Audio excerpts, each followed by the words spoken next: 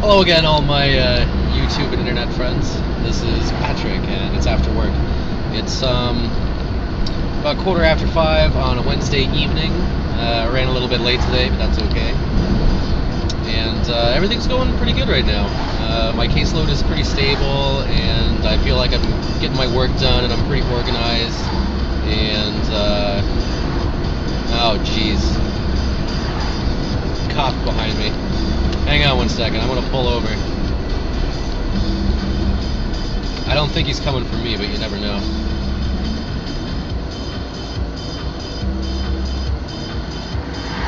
Yes! He was not coming for me. Excellent. Where was I? Yeah, caseload's pretty stable. I'm getting my work done. I feel a lot more organized. Like I'm really falling into the groove. Kind of getting into the routine of making sure I've got all the right information at the team meetings and getting all of my routine reoccurring tasks done and all that good stuff. School has turned out to be wicked easy so far this semester. I've had like, I don't know. Ooh, what's this? Looks like looks like I'm not getting home by this route. Oh, jeez. Alright. I'll continue this thread of thought after I figure out exactly what's going on. Everybody's turning around now. No, not again.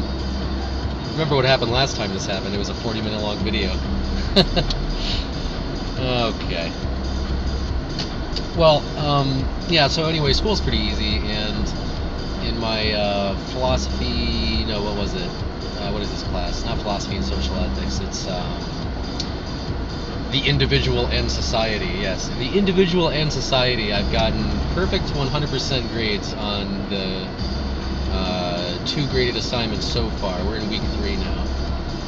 And I did it by completely ignoring the topic question and not like really citing any sources, but just kind of like going off on whatever.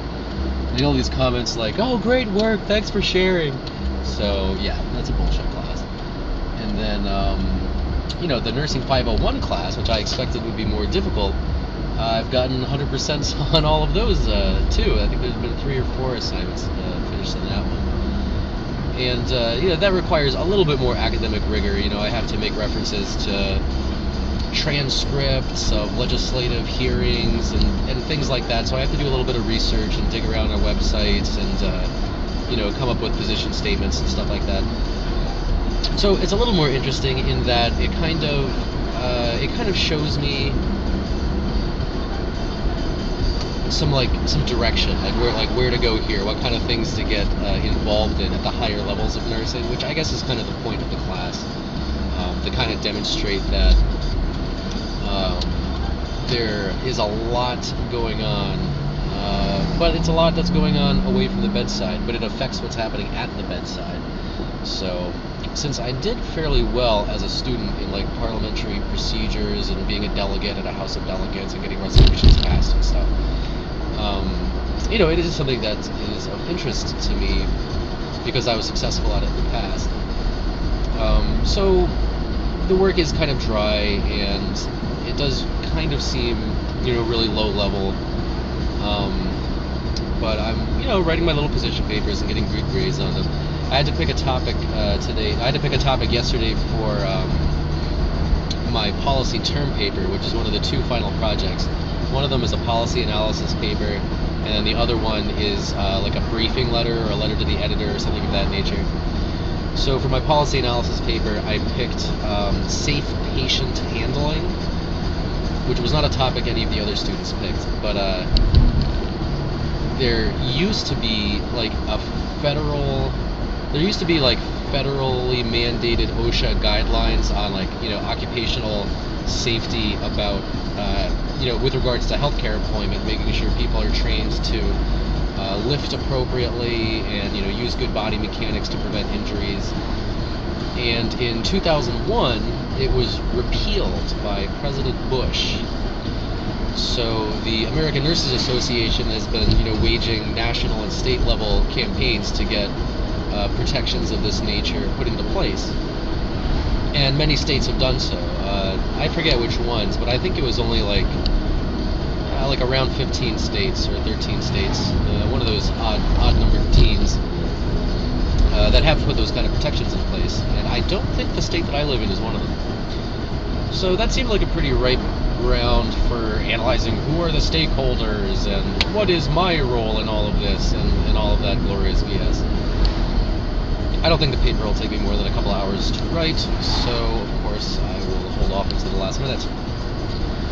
The briefing paper I'm a little more confused about. It's not really clear to me exactly what kind of thing I'm supposed to write. I'm going to go back into the assigned texts and look at some examples and that kind of thing of what a policy briefing paper would look like. It's only supposed to be 1 page long. It's supposed to be, I guess, like something you would hand to an important person, kind of like lobbying. Of course, I think lobbying is horrible, so of course they're going to train us all how to do it.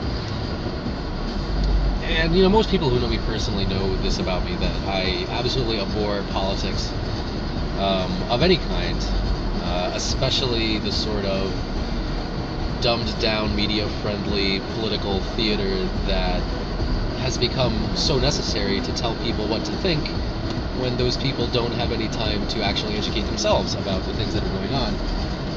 And I find it horribly grating, very, very annoying whenever it's, on TV or radio or my news feeds or, syndicated anywhere. I find it very annoying. But the kind of higher level policy analysis and the higher level politicking seems a little more interesting to me, if only because it's a method of taking direct action about things. And I've always liked arguing with people. I've always been pretty good at it. Yeah, looks like something's going down, huh? I did manage to circumvent that blockage, whatever was causing it, so I'm in the clear. And there's a cop walking in the middle of the road. That's great. Just as the light turns green. Yeah, the cop standing in the middle of the road waves me on right as the light turns green. That's great. Now I'm on my way home. That's good.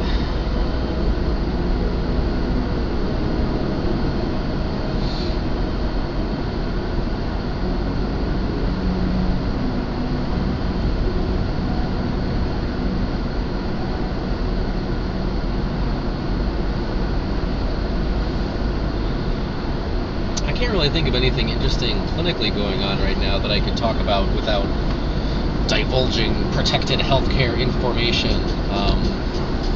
Everything seems like it's been pretty clear-cut lately. I feel like I know what's going on, which is usually a sign that I'm overlooking something, so I'm definitely soliciting the advice of my elders and betters and my teammates to make sure I'm on the right path with a lot of this stuff.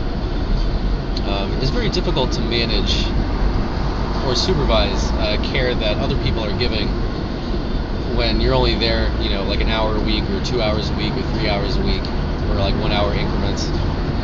It was a lot easier in the nursing home because I could stand there and watch what the people were doing whenever I was on the time that I'm responsible for. It was a much different thing. And that would be something that I'd be responsible to do, to supervise people and make sure they know what they're doing.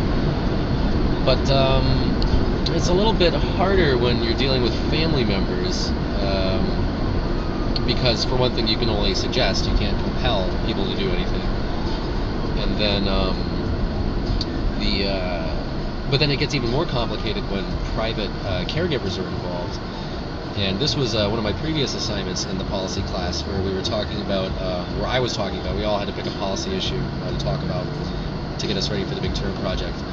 And I picked a House bill that died in committee in the state of Connecticut in 2011 that would have corrected a major liability gap that home care nurses face, which is this. It's actually not allowed for a home care RN to document that he or she gave any instructions to a privately hired caregiver. Now, this is a huge conundrum to home care nurses, because a lot of the times there's a privately hired caregiver because the family members are either not able to be present or they're ill or incapacitated in some way. But the way theoretically it's supposed to work is that if I need to give any kind of training or instruction on how to do a particular task, any kind of teaching at all, I'm supposed to train the family member, and then the family member then trains the private duty caregiver. Now, for a lot of reasons, this is very often not possible or not practical, or it doesn't make any sense to do it. So the reality of home care nursing is that very often we do have to train the privately hired caregivers how to perform different tasks. And since all of these privately hired caregivers come with different levels of training and familiarity, it could be a whole bunch of different stuff. I might have to train a privately hired caregiver the correct way to turn and reposition somebody. I might have to train a caregiver the correct way to feed somebody who's dependent on somebody else for feeding. And that kind of training, that kind of caregiver education is within my scope of practice. This is something I went to school for. Training caregivers how to provide care if there's no nurse present. That's a big part of what nursing is, especially in home care. And the nursing shortage and stuff like that. I mean, how great would it be if everybody who was sick had their own personal licensed nurse to take care of all of their needs? But the reality of the situation is that we have to delegate.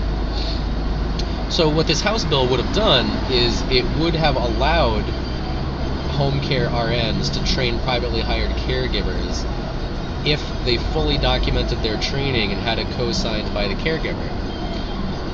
And the bill explicitly stated that the RN who did the training would not be liable for any bad outcome if the privately hired caregiver failed to follow the instructions or did something that was outside their scope. So of course the scope has to be trained on too, And that to me seems really reasonable. It's exactly the same thing that we do with the family members. If we have to train them to do something, we document the training, and if there's a bad outcome because they didn't follow our instructions, it's not our fault, But how the law currently stands in Connecticut is different. If I train a private caregiver and something bad happens because they didn't follow my instructions, I'm still liable for that, which doesn't make any sense at all, and that is the liability gap that I alluded to. And a lot of times there's no choice because the private caregiver is the only one who's there.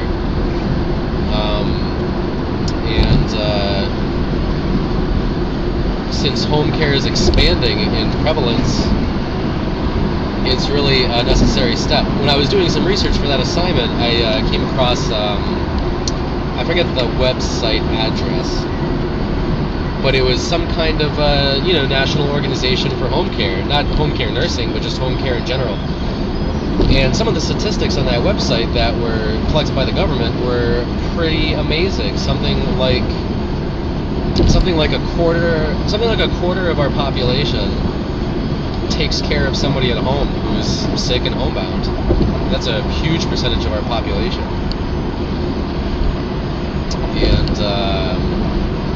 And other statistics that were equally alarming. In studies, I think it was the American Association of Retired Persons who did a lot of this research. Not the government. I think it was the AARP who did quite a bit of this. And people who were caregivers for people who were stuck at home, something like 1 in 5 of them said that they had the adequate instruction that they needed to do their job correctly. And taking care of somebody who's dependent is can be a technically very demanding task, and it really makes sense to have the guidance of a registered nurse in the case of somebody whose health is failing, their condition might not be stable. These are the kind of situations in which RNs can make themselves useful. So, how it works out in reality is that the RNs do actually train the private duty caregivers, we just don't document it, which is problematic. We should be documenting everything that we do. But the way the law works, we're not allowed to document this particular type of training. So this House bill would have addressed that, but it died in committee. I'm not exactly sure what happened. I followed the tracking on the state legislature page, and it just sort of dropped off the face of the earth after a while. And all of the transcripts that addressed the bill, everybody had positive things to say about it.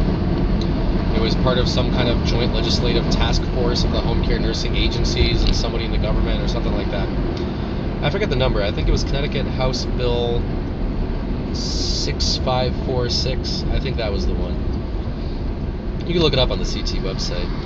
If you can figure out what happened to it, let me know, because I'm curious. I mean, the assignment's over. I got a perfect score on it, but I was not able to determine exactly what happened to it, because that was not within the scope of the assignment.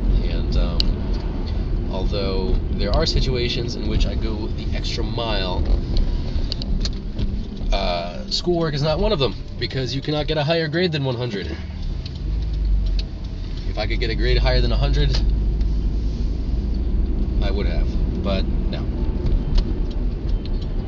Well, I think that's about it for now. I think that's enough.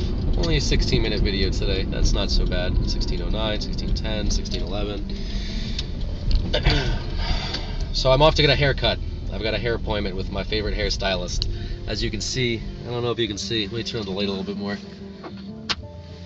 No, you still. Yeah, my hair is big right now. You know, I got big hair, so it's time to get rid of some of it. So next time you see me, I will have shorter hair. I hope you enjoy it.